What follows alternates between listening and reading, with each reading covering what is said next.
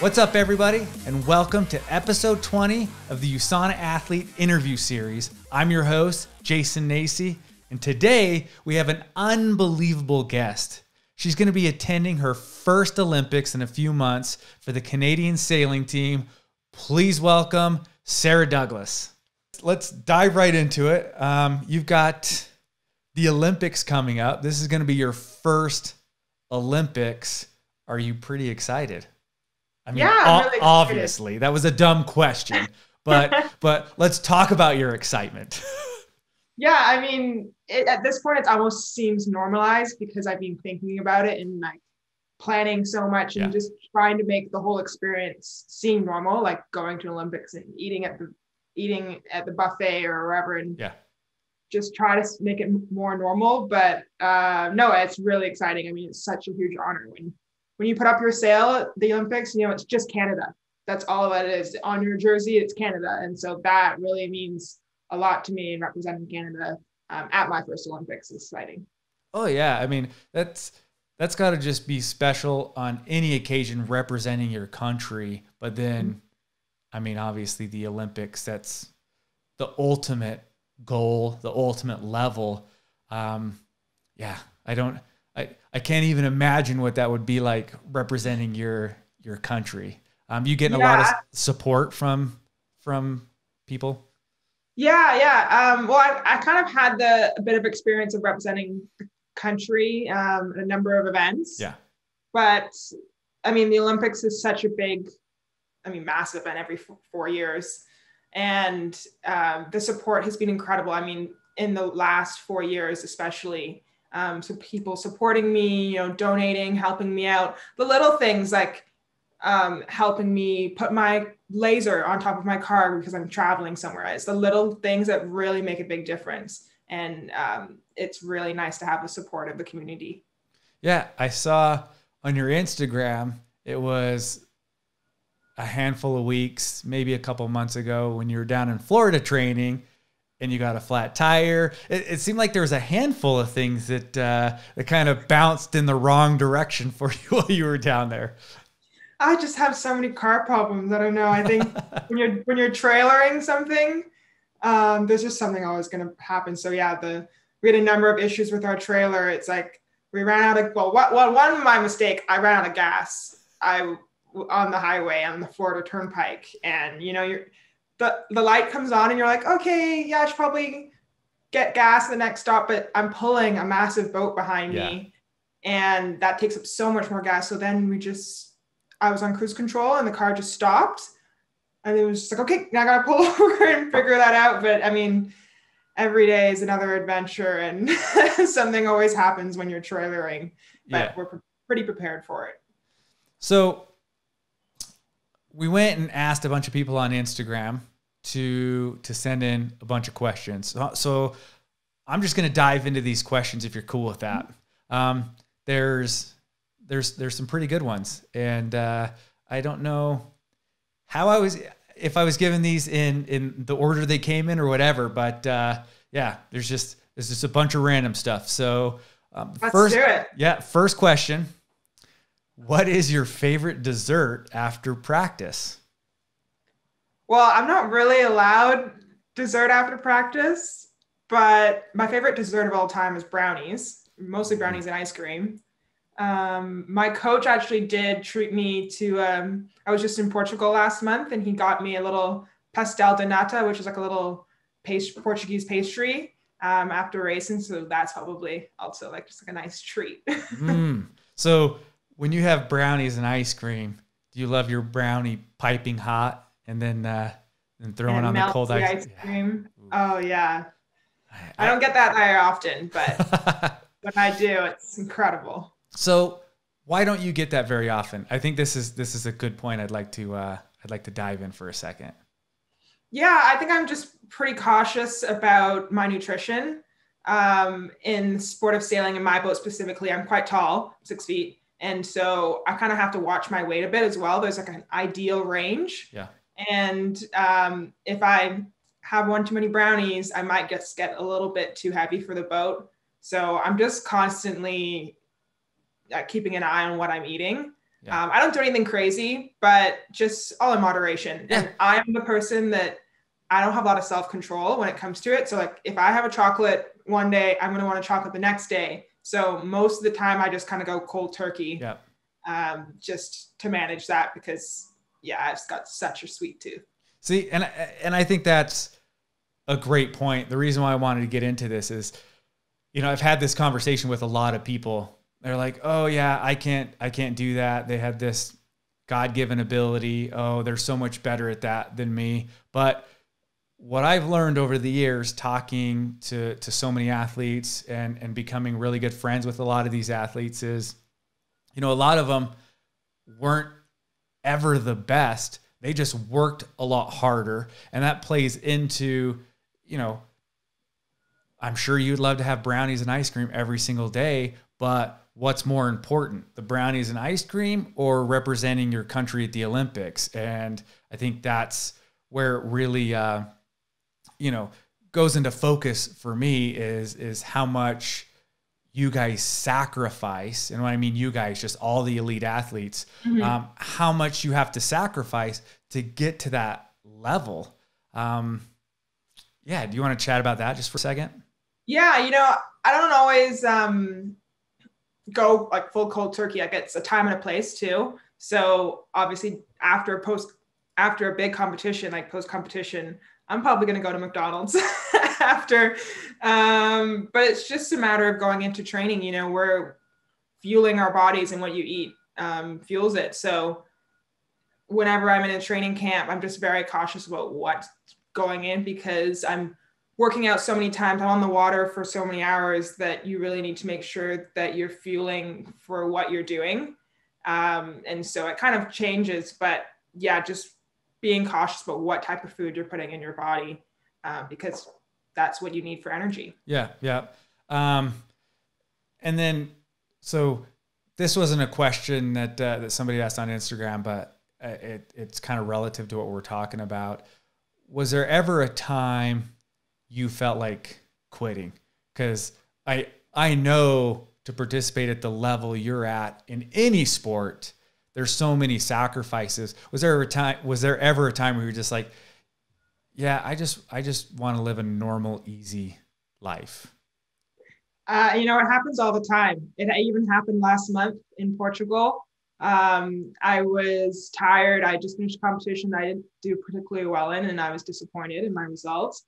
And I felt burnt out. And I was like, you know what? I'm really exhausted. And with COVID and all the struggles of constantly changing schedule, I was like, oh, I don't know about this. And then, you go sail the next day and you're like, this is what, it's a great day on the water. I'm like, I love what I'm doing. And I have to remind myself of this goal, Olympic goal that I'm going after. But there are certainly those days that you're struggling to get out of bed or do that workout. But it's good to have those kind of like reminders, whether that's like visually or you write it in your journal or just chatting to a friend or something. That kind of really helps me. But all the time. It's like those tough days, those tough workouts, and you wake up and you're so sore and you're like, I can't even get out of bed, but I got to go do another bike ride. Oh yeah. I mean, I'll be the first to admit, I was doing pretty good exercising, hitting a lot of these, competitions, whether it was Spartan races or, trail runs, whatever. And then COVID hit and my schedule cleared up, and all of a sudden, I'm laying in bed, the alarm goes off, and I was like, oh, I'll get out of bed tomorrow because I don't have anything on my calendar. The discipline's really hard for me. I have to have something on my calendar. So there's nothing on the calendar. It's like, I'll get at it tomorrow. And then tomorrow turns into a week, and a week turns into a month. And next thing I know, it's been several months and I've hardly done anything. And it's like, what is happening? It's so easy to spiral down that road. Mm-hmm. Yeah, I think it's easier for me. Well, I work with a strength and conditioning coach. And so I also have that aspect of like, if I don't do my workout today, he's going to see it. It's going to be read online. And I was just like, I have a guilty part of that too, in part of that workout. So it makes it a bit easier for discipline, because I'm like, I don't want to disappoint him. I got to get the workout in. Plus you feel better always. Like once it's done, you're like, I'm so happy I finally did that. 100%. I've never gotten out of bed early and hit a hard workout and been like, man, I wish I would have just stayed in bed. Never. Yeah. So sometimes you just got to force it. Yeah. All right. Here's another question. What is your favorite USANA product? Oh, easy. That's the sports pack. It's just, so convenient, and I travel all the time. So it's, these little packets, and it's great to just kind of keep me healthy while I'm on the road. Yeah. Nice. All right. Next question. Why do you trust USANA as a professional athlete? This is a good one.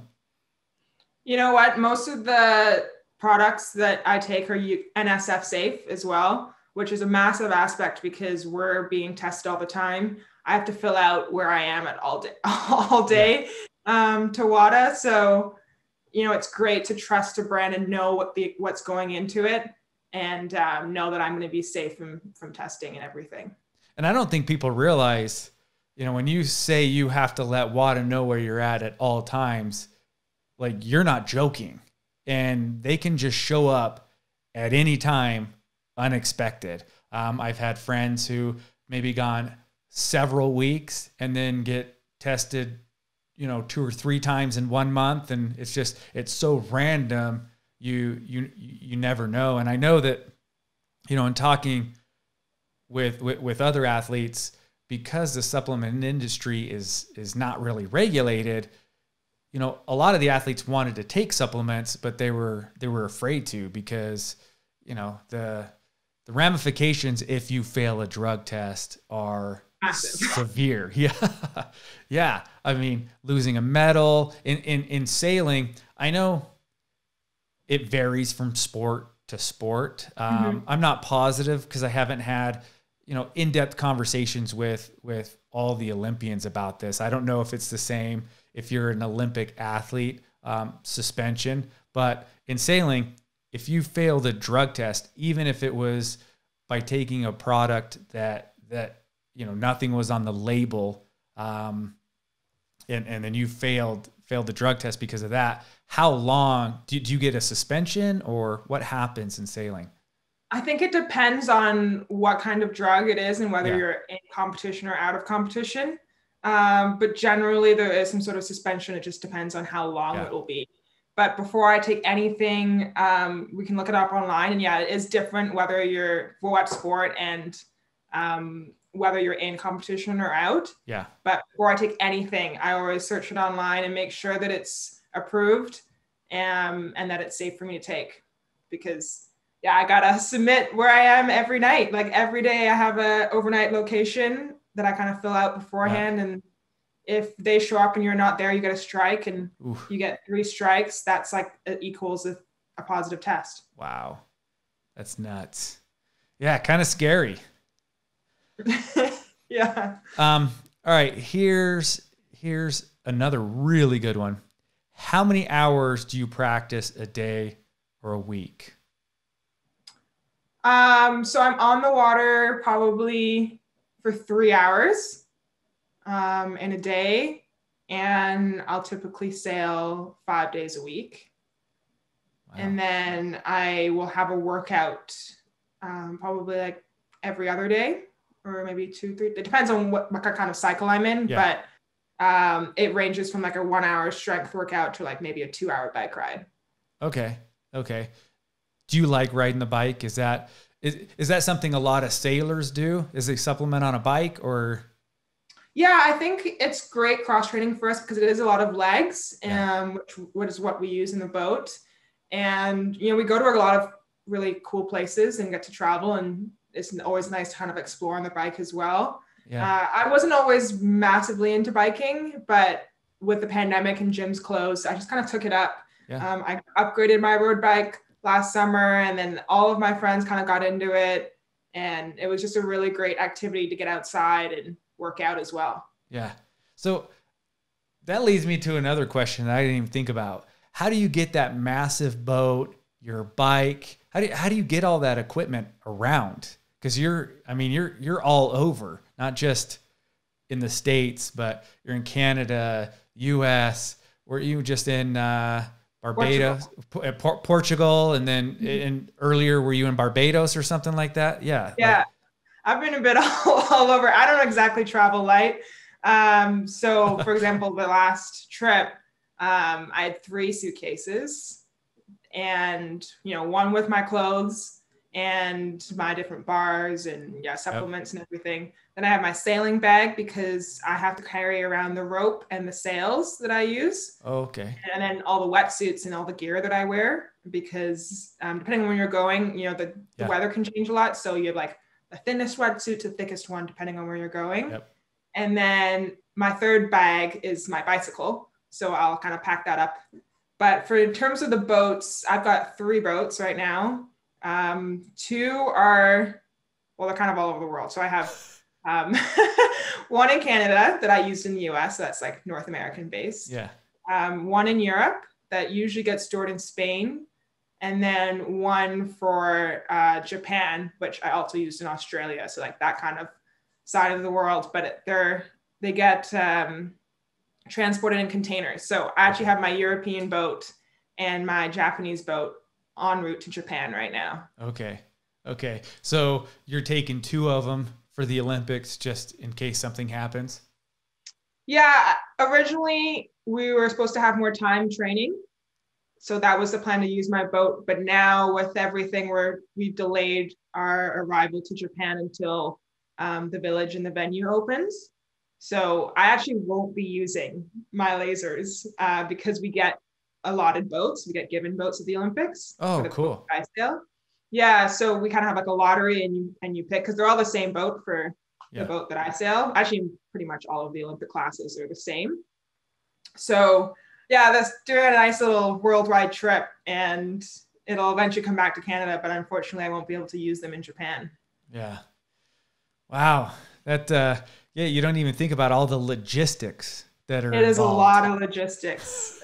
We have a lot of staff that really helps us out with that, because when you have a shipping container and you have all the equipment in there, you have like 5-6 boats in there, you have paperwork for that and a carnet, and it's a lot of logistics.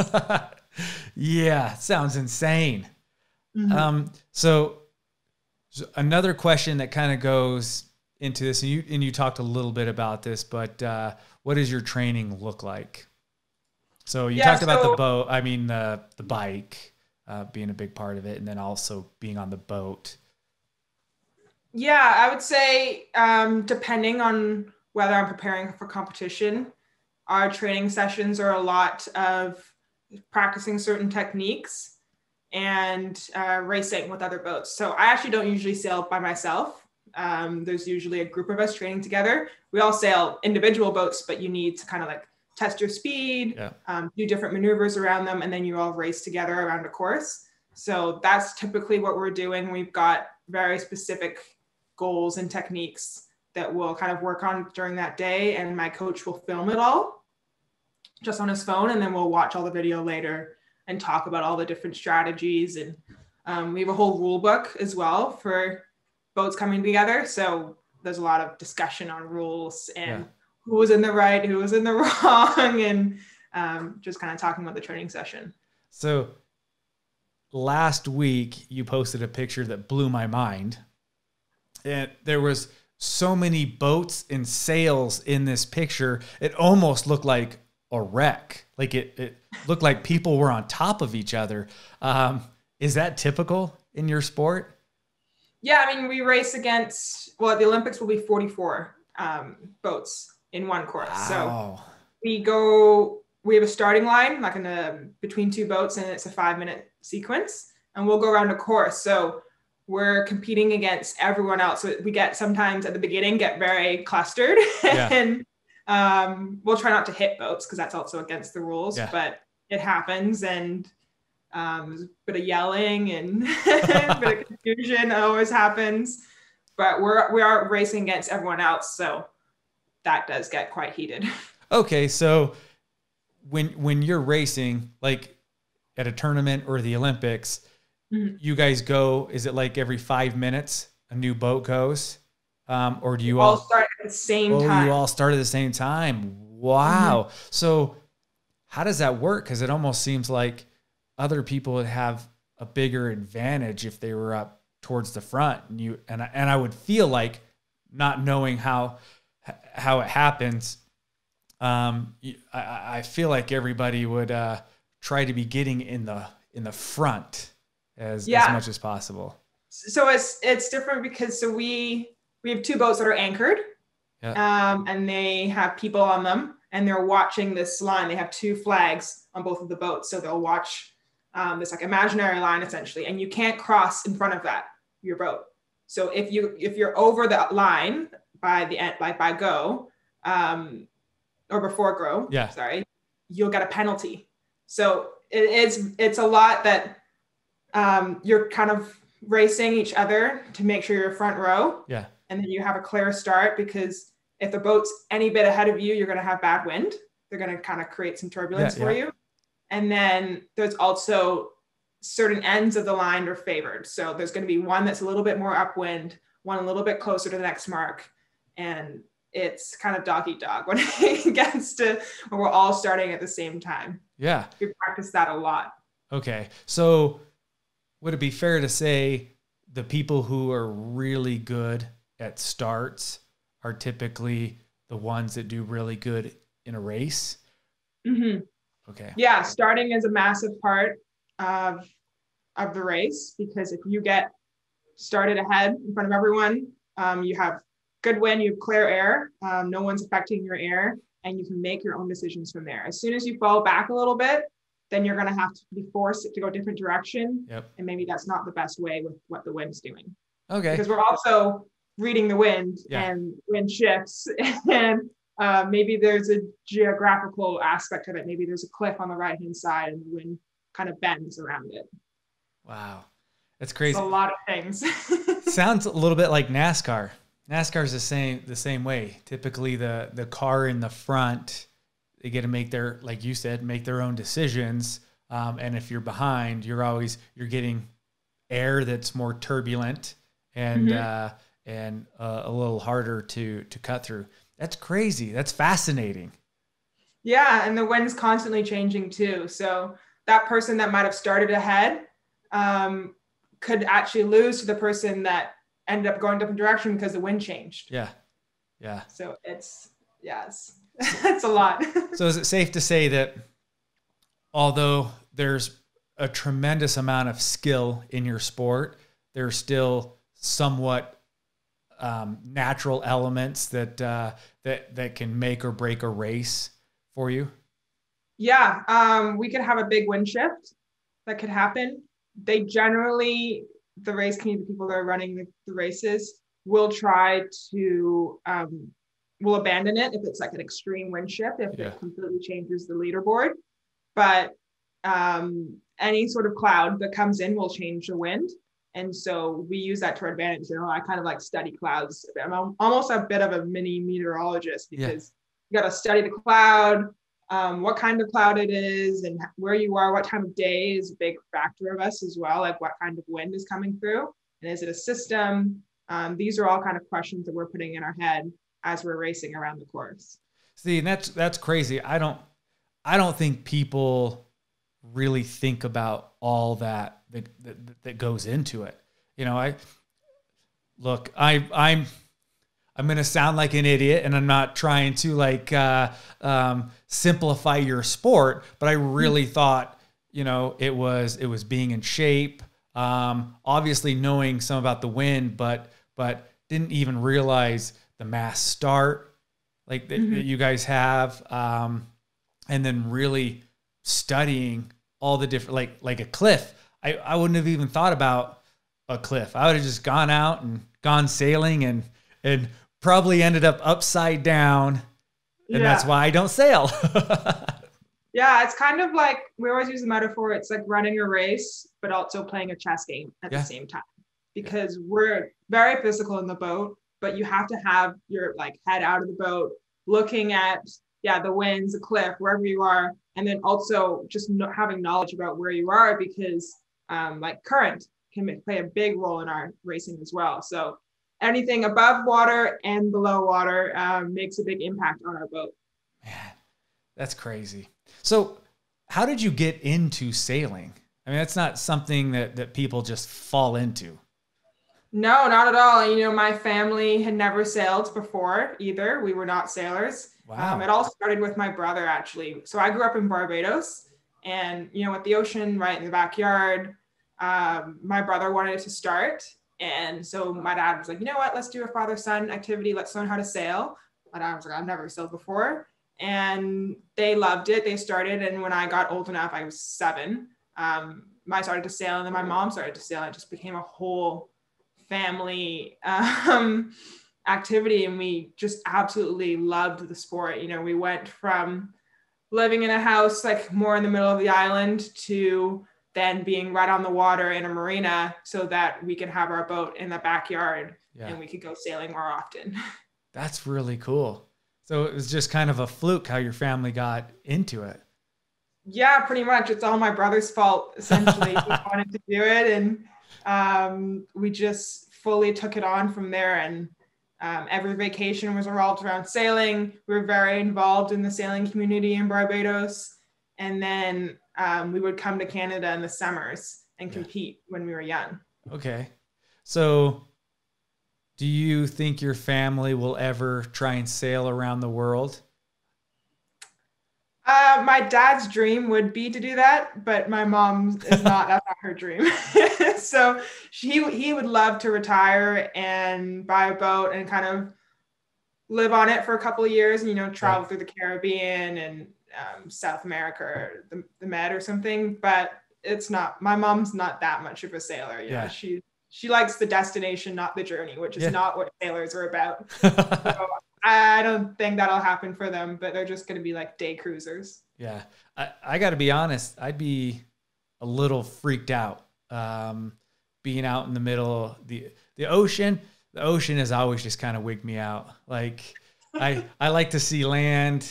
If I don't see land, then I mean, a cruise ship's completely different, right? I mean, that's like a massive city, but yeah, being on a small boat, and the chances of a storm hitting you. I think maybe I've just seen too many Hollywood movies. I think you've seen too many Hollywood movies. They've got radars, and you can see the systems, you know, if you know there's going to be a storm coming, you're going to be prepared for that. So it'd be pretty hard to get caught in a storm if you were smart about it. Yeah, I mean, the key word is being smart about it. I certainly have been caught in storms just out sailing my laser, but yeah, I think when you're on a bigger boat and you're doing crossings, that you're probably a bit more prepared. But for sailing, at least when my sailing, a storm does get us every now and again, and we're like, okay, we got to get inside. It's lightning. Yeah, we should get back to shore immediately. Well, I mean, lightning doesn't seem that big of a deal with a big old metal rod hanging out on a flat ocean. Yeah. Well, as soon as we see lightning, we head in. That's immediately. We're pretty good about that safety aspect. For sure. All right. Last question. And this is one I typically ask the athletes. I think it's really cool to leave people watching this with a little nugget or, you know, some advice. So what's one thing that you do every day that helps you either become a better athlete or a better person? I'm actually going to say 2 because they're kind of related. I meditate and I journal, and I think that makes a big impact. I just do like a little short, like 3 to 5 minute meditation on my phone, just getting breathing. And I think it really brings focus and awareness. And I'll write down kind of my focuses and goals for the day. And I find that starting my day off with that gets me so focused and really highlight what I need to accomplish and not deal with all the other like stuff happening. And so I find that really helps me with my training and my competing. Fantastic advice. Sarah, I really appreciate you taking the time. I know you're traveling like crazy right now. So, and I know you're super busy. So I really, really appreciate you carving out this time and spending it with me. And it's been fantastic getting to know you a little bit better, and cannot wait to watch you at the Olympics and cheer you on. Thanks, Jason. I really appreciate it. It was great chatting with you.